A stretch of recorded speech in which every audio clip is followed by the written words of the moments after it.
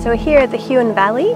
It took us about an hour and a half's drive out of Hobart, which seems long, but it was a beautiful drive. We drove through mountains, around lakes, through little towns.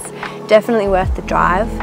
And we are here at the Tahune Airwalk, which we just completed, and we also did the Swinging Bridges walk. So it took us about 2 hours to get both done, but we were going very slow. Very well paved, quite an easy hike to get done. If you're afraid of heights though, probably wouldn't recommend.